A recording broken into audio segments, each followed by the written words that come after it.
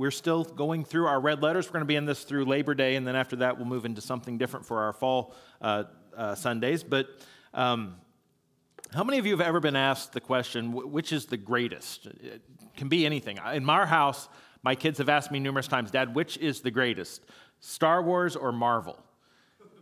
That's a big discussion. I mean, there's a lot that entails, because my son and I, we've watched a lot of the Marvels. We watched all the Star Wars original movies, and it's this debate, and they need to know that, Dad, which, and I'm like, well, and I'm not going to give my answer. You'll have to just guess where I stand in that. It goes back and forth. I mean, have you seen the latest Star Wars stuff? Some of it's a little iffy. Some of the Marvel stuff's a little iffy. So there's this, but it's a discussion. We want to know the greatest. They want to know my opinion. We talk about the greatest empire in world history. All of you, I'm sure, have an opinion on that. Who's the greatest leader? Who's the greatest American leader? All these things, and the questions can keep going. We can talk about books. We can talk about musicians. We can talk about sports heroes. Oh my goodness, who's the greatest team in the world for football? The Packers, of course, right? Yeah, don't ask me. I support them because my son supports them. It's this want to know who is the greatest, what is the greatest. And it's nothing new though. Here's the thing. We go back and we see there was an interest in this type of question back in Jesus' time. And so we come to this portion of Scripture where this religious leader asks Jesus the most important, what's the greatest commands, is the question he poses. But Jesus, being Jesus, can answer it how he wants. And he doesn't give him just one command. He actually gives him two. He says all the law and the prophets depend on these two commands. And both of these commands are grounded in our responsibility to love. We are to love God supremely. We are to love others genuinely. Our response to these two commandments expose our hearts. They lay bare our souls and reveal what matters most to us. If you ask yourself the questions, what do you cherish? What is of supreme value in your life? What would your answers be? Those are some deep questions, and if you take the time to consider them genuinely and honestly answer them, we come to see where our heart is. And so this morning we're in Mark chapter 12, looking at this interaction between this scribe and Jesus. And normally when we see these exchanges, we know what's happening, right? The scribes are trying to trip up Jesus. They're trying to trap him into saying something where they can come at him. But this was a genuine question. This was a person looking for a real answer. There was no deceit here. It's just a longing to understand the greatest commandment. He wanted clarification from someone that understood these commands, and he got more than he bargained for when Jesus gives him an answer. So let's go ahead and read our main passage, starting in Mark chapter 12, verse 28. One of the scribes approached. When he heard them debating and saw that Jesus answered them well, he asked him, which command is the most important of all? Jesus answered, the most important is, listen, Israel, the Lord our God, the Lord is one. Love the Lord your God with all your heart, with all your soul, with all your mind, and with all your strength. The second is love your neighbor as yourself. There's no command greater than these. Then the scribe said to him, you're right, teacher. You've correctly said that he is one, and there is no one else except him. And to love him with all your heart, with all your understanding, with all your strength, and to love your neighbor as yourself is far more important than all the burnt offerings and sacrifices. And when Jesus saw that he answered wisely, he said to him, you are not far from the kingdom of God. And no one dared to question him any longer. So here this scribe, this religious lawyer, he's come to Jesus, and he's listened to Jesus answer these questions. He's listened to Jesus talk with these other Jewish leaders, and he takes note that Jesus answers these questions very well. I love that he's taking note of this because he's looking for a real answer. He wants to hear the truth. And so he's witnessed these questions. He realizes, I'm going to get the type of answer I'm looking for if I'll pose this question to Jesus. We look around our world today, so many people are answering questions, and they're doing it with empty words and no substance. Let's be honest. There are a lot of people that say a lot of things where they actually say nothing at all. But Jesus, when he's asked these questions, his answers go far deeper than what people are looking for. And so without malice, this man asked Jesus this question. And it's one that they had batted around a lot in these religious circles. They would talk about this. Which command's the most important of all? And to us, it may seem like a really easy answer, but it's not as easy as it seems. The rabbinic tradition had identified 613 commands in the first 5 books of the Bible. And 365 of those were negative, and 248 were positive. Some they would call what we might call light. They made less demand, while others were viewed as these heavy commands. They had severe repercussions for disobedience. Commands were so vast. This was a valid question, and so you can see how it could be confusing. And so the scribe asked Jesus to declare himself, and Jesus gladly obliges, and his answer takes us to the core of what really matters in this life. See, when Jesus answers the question, he gets to the heart of our existence and how we're to follow his example. It goes much deeper than just words. It goes into actions and changes of heart in us. And so the scribe seemed to understand what Jesus was saying. He not only affirms this, he states it in such a way that indicates he does grasp the difference between the letter and the spirit of the law. I love this. Sometimes when we get asked a question, our answer may not sound like, this guy showed Jesus. I get what you're saying, Jesus. I'm going to tell you back what I heard you say. I'm going to affirm this. And so Jesus commends him. He says, you've got that right. You're listening, you're understanding, but you're not quite in the kingdom. You're not in the kingdom yet. We need to take away from this little note here that he's one of the scribes. He's with this group that's always trying to trip Jesus up. We got to recognize that not everybody in the opposing sides are bad all the time, right? I mean, he's genuinely wanting to come and get this answer. He's an individual here who was open to the gospel. He's open to God's movement in his life. And Jesus' final words to him are there to encourage him to continue down the path he was on. And it's not recorded whether or not he does. I'd love to know if this man really fully came to Christ and to come to be part of the kingdom. But when we look at Jesus' answer here, we see that these commands weren't just for this man. They weren't just for that time. They're for us as well. It wasn't just for this scribe. It's for us. Jesus first tells us we are commanded to love God supremely. In fact, we're to love God for who he is. We got to get this right up front. We love God for who he is, right? Jesus quotes what Israel called the Shema, and it's found in Deuteronomy chapter 6, and that's what he says. He says, listen, Israel, the Lord our God, the Lord is one. Love the Lord your God with all your heart, with all your soul, and with all your strength. I know we've heard this time and time again, but do we understand it? This confession, it was recited by every devout Jew each and every morning and evening. It was, as it is important to Judaism, as we might consider the Lord's Prayer or the Apostles' Creed to Christianity. The Lord our God, the Lord is one. It's the heart and soul of the Hebrew faith. Yes, of Christianity. Yahweh is God's covenant name declared to his people. Yahweh is our God and our only God. Yahweh is one. He is unified. He is unique in essence and existence. He alone is God. There is no other. This is a powerful statement. One of uniqueness, one of exclusivity. Our God is God alone, and our worship, our love, our devotion, and our allegiance must be exclusively to him, or he will not accept it. Teachers and theologians, they can debate all they want, but Jesus begins by bringing them back to the fundamentals, the non-negotiables of the faith. And we should love this God because of who he is. He's our God.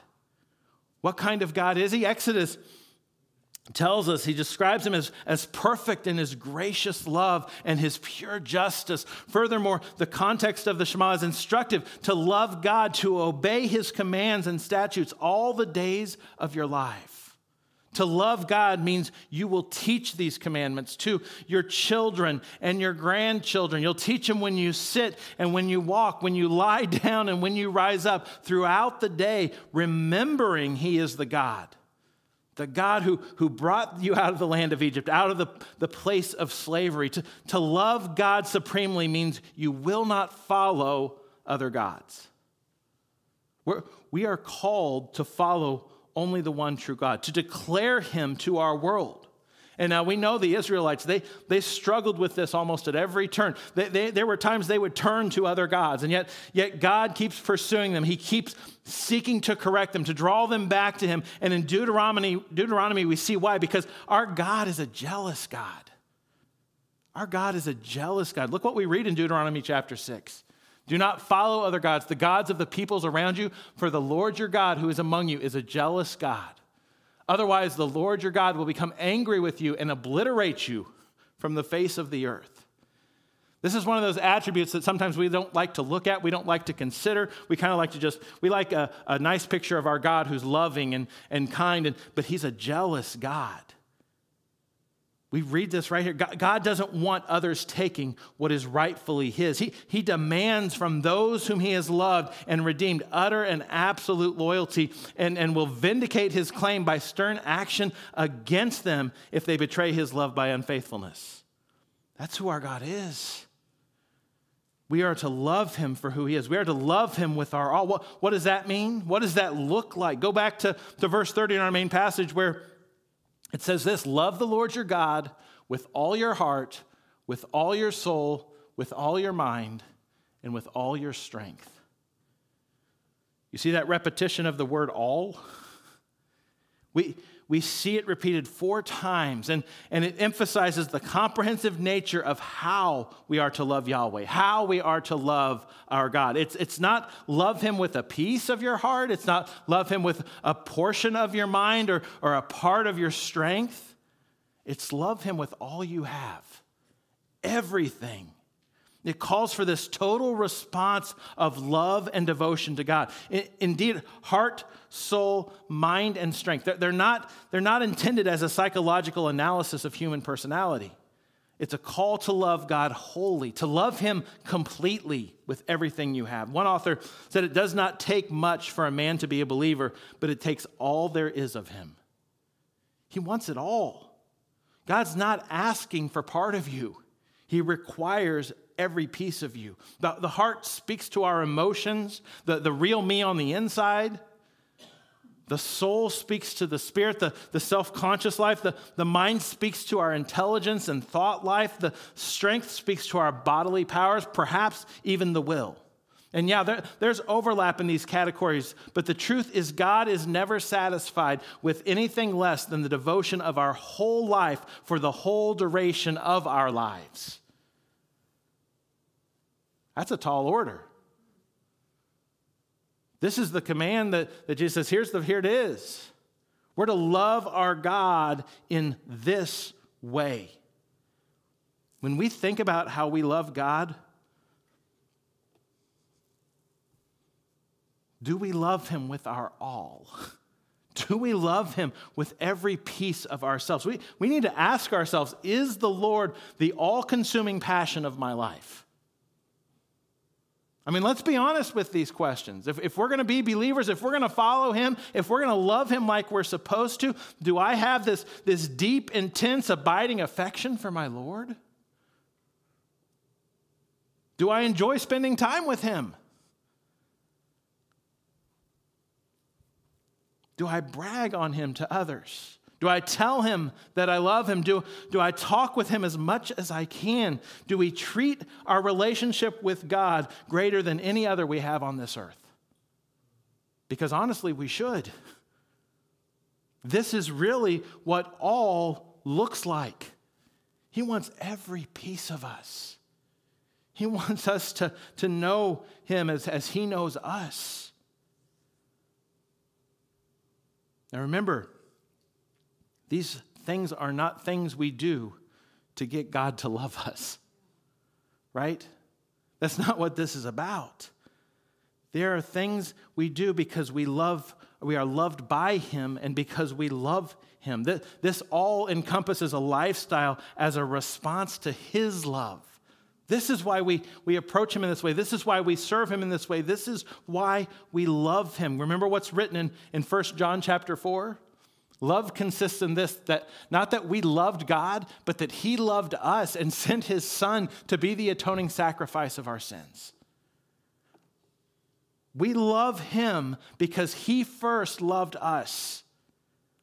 As I just said, the way we live, the way we love is a response to who God is and even what he's done. To love God supremely, we've got to submit all we are to him. We've got to prepare to give him total control over our lives. We need his love to be able to love him in this way, right? Remember, this isn't about what we do. We're loving because he's given us this love first. When we accept his love because it is so great, it in turn allows us to love those around us, which is the second of these two commandments. We're commanded to love others genuinely. This is only possible because of God's love. And yet, so often is the case, Jesus gives us more than we ask for. The religious lawyer asks, which command is the most important? And Jesus says, there are two, and they go together. He says these two commandments, you got to link them. How you respond to the first, loving God, determines how you respond to the second, loving your neighbor. When you obey the second, it shows that you've embraced the first. Jesus shows us that love actually defines the lawful life, and he shows us that the law actually defines the loving life. And when Jesus says all the laws boil down to this, he's talking about loving God and loving your neighbor. He's saying we've not fulfilled the law by simply avoiding what the law prohibits, but we also have to do and be what the law is really after, and that's namely love. This type of love that we're talking about is legitimately selfish. Listen, pay attention. Jesus gives us what we see in Leviticus chapter 19, verse 8, to complement Deuteronomy 6. It says there, do not take revenge or bear a grudge against members of your community, but love your neighbor as yourself. I am the Lord. So growing out of my love for God, I love those who have been created in God's image. This word neighbor, it's not used here in a restrictive sense. It's not about proximity. All of humanity, even my enemies are in view here. Some wrongly think Jesus, the unselfish one, is telling me to selfishly love myself, but that's not the case. So how do we make sense of this? Well, one, there's a healthy kind of self-love that recognizes we are the objects of both the creating and the redeeming love of our God. To hate myself is an offense to God, and it calls into question his wisdom and his goodness. Two, to love a person naturally as for himself is now turned out towards others. Three, the fact that this is a command makes clear that the primary focus is our actions and not our feelings. And four, there's certainly a mysterious paradox. For the same Jesus who tells us to love ourselves also tells us to deny ourselves, to die to ourselves. See, the more I rightly love myself, the more I will deny myself and love others. That's just how Jesus works. That's why this makes sense. I will serve the needs of others with all the energy and passion and zeal with which I attempt to meet my own needs. Imagine if this is how we lived. Imagine if the church put this into action in everything they did. Only by loving my God supremely will I be able to love others. And not just the others that are easy to love, but all others, even our enemies. And not just love them like we might think about love, but love them genuinely. And as we do this, we demonstrate that our love is for God supremely. It's linked together. Do you understand how this all works? It's important that we get this to be able to live as Jesus calls us to live. No wonder Jesus said there's no other command greater than these. They had to go together. I came across a sermon that was preached way back in February of 2012. And it was at this Baptist seminary. And he preached it to, and I saw in it what it means to love others genuinely. And in it, this pastor encouraged the listeners to examine the context surrounding Leviticus 19:18, showing what loving your neighbor as yourself means. This is what he came across, this list of what it looks like when we love our neighbors as ourselves. It means you're going to care for the poor. It means you're going to not steal. You're not going to lie. You're going to be fair in your business dealings. You're going to care for the deaf. You're going to care for the blind. You're going to deal justly with all. You're going to avoid slander. You're not going to jeopardize the life of your neighbor. You're not going to harbor hatred against your brother. You'll go and rebuke your neighbor when necessary for their good or your good. You won't take revenge. You won't bear a grudge against others. That's what loving your neighbor looks like. That's a genuine love for them. Genuine love is hard. Genuine love takes work. It takes the love of God in us and through us. That's the only way we can do it, is because we know His love in our lives. All of that's found in Leviticus 19:10-18. I encourage you, go back and read it for yourselves this week. View it in this context of this is what God has told us. This is how we are to love. It's quite a list of how to love. I love that God doesn't leave it to our imaginations as to what it would mean for us. He tells us how to love our neighbors as ourselves. This love is one of true sacrifice. Here this scribe comes and asks this question, put yourself in his shoes, and how would you have responded if you'd been him and you heard Jesus' answer? His response is one of delight. Right?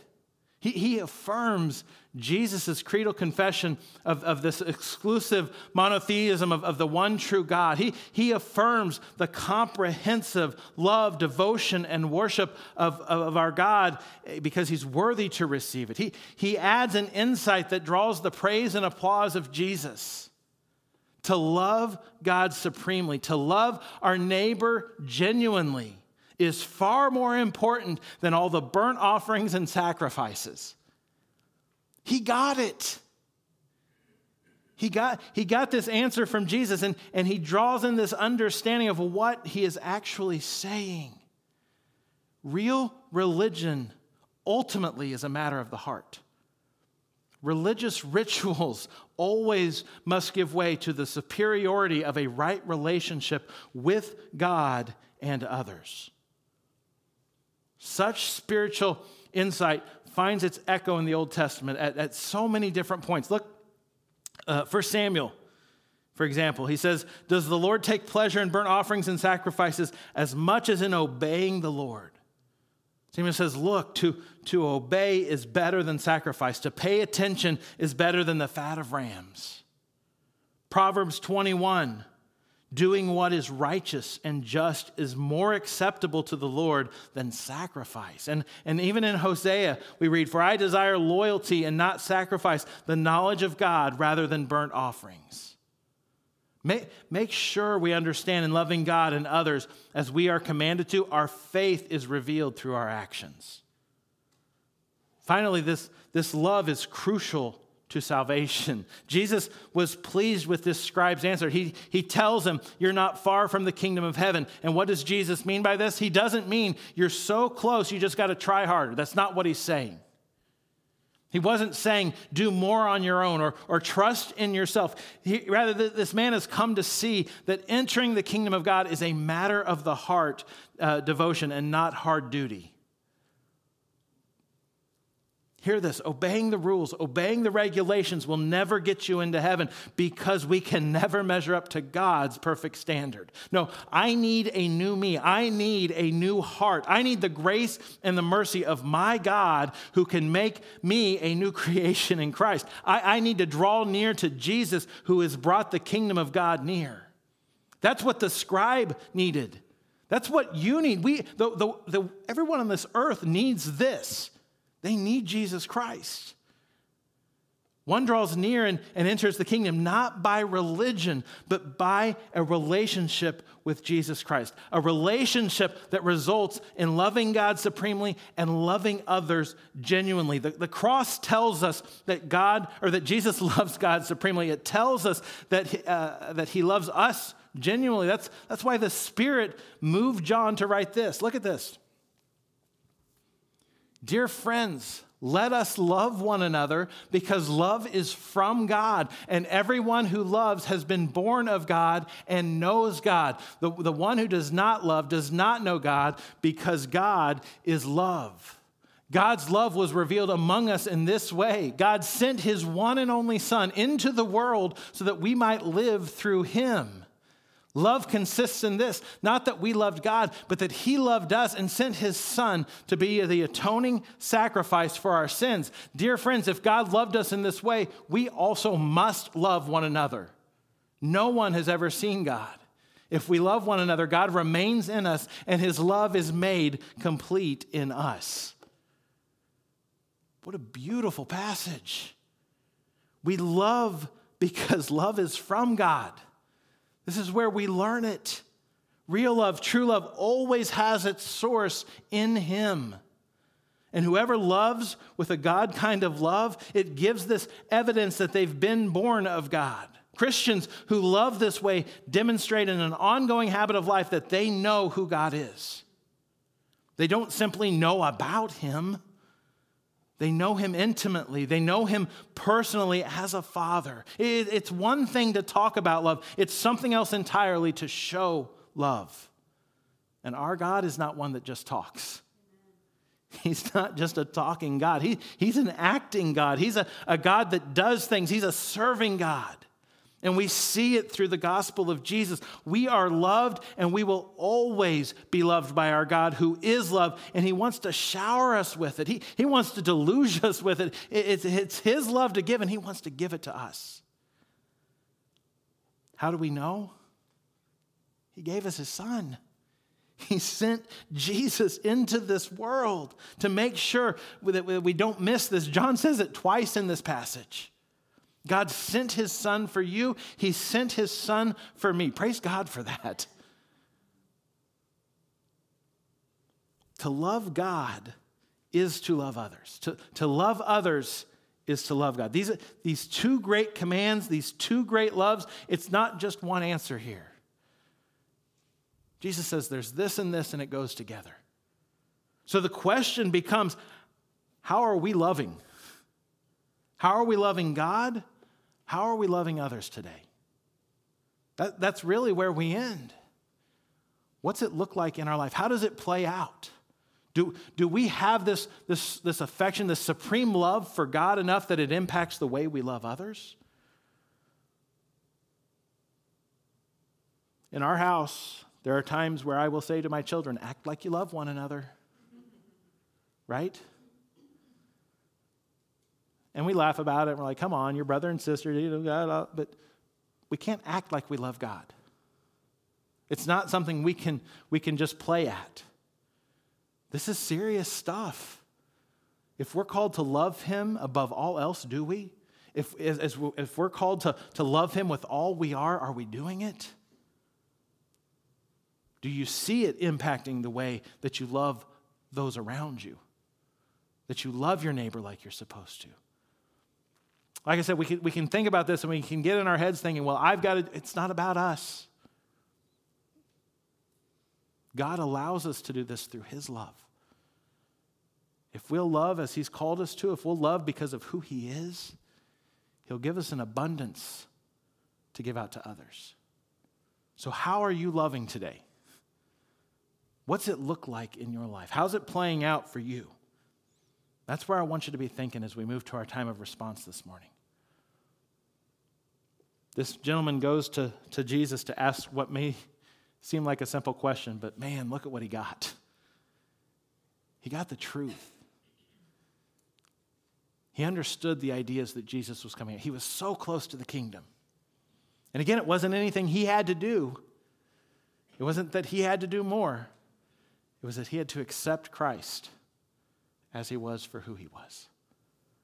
Are we there? Are we loving as God has loved us? Are we loving others as we're commanded to? Let's stand together as we pray. The team's going to come and lead us in our song of response this morning. Father God, once more we thank you for this opportunity to get into your word. We thank you for this passage that Jesus answers this question, instructing us in what it looks like to uphold the greatest commands. And Father, what we see is it's all about love from you. The way we're to love you, the way we're to love others, and it's all because of you and what you've done. God, you loved us so fiercely that you send your only son to be the sacrifice for us. God, we thank you for that. And God, my prayer is that we see that sacrifice for what it is. We see that type of love that can manifest in our lives because of you. God, we don't do this in our own power. We don't do this because we're great. We do this because of you. So God, help us to love you as we're called to love you supremely so that, Father, in turn, that love that you love us with will just allow us to love the world around us. And God, these are tall things. These are big orders. This isn't something we just can simply turn on in our life. You caused this. So God, help us to humble ourselves before you. If we're not loving the way we should, point out where that's going wrong. Reveal to us where we need to pursue you more, to know you more. And Father, help us to be bold enough to step out and follow Jesus' steps before us. So God, as we take this time to respond, I pray that you would open us up to what you have for us today, that you would guide us in our response, and that you would find us faithful, and that through this you would be honored and glorified. And we ask this in Jesus' name.